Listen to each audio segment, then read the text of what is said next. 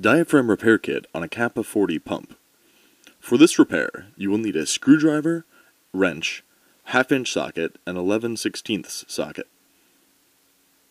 The diaphragm kit consists of 2 diaphragms, 2 sets of O-rings, and an air accumulator diaphragm. Loosen the bolts on one of the 2 heads.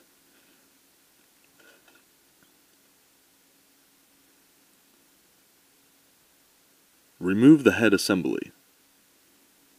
Remove the diaphragm nut and washer. Remove the diaphragm.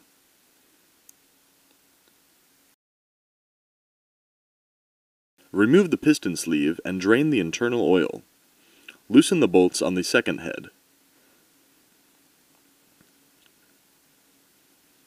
Remove the head assembly. Remove the diaphragm nut and washer. Remove the diaphragm. Remove the piston sleeve. Clean the inside of the pump with carb or brake cleaner.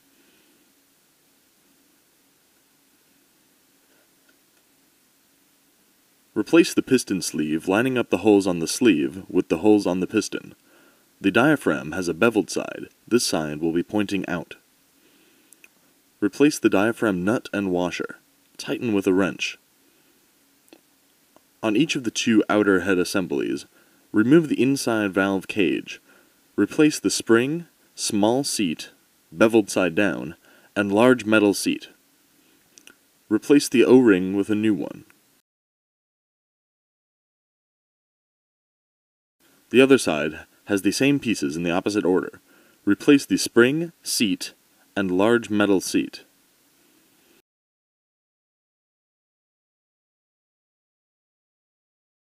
Replace the O-ring with a new one. Repeat this process for the other outer head assembly. Replace the head assembly.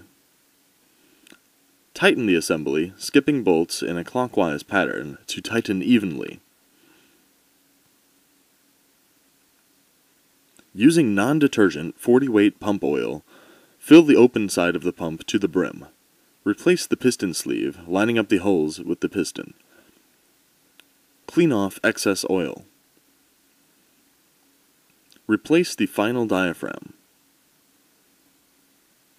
Replace the diaphragm washer and nut.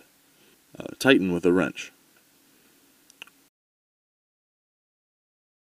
Replace the head assembly.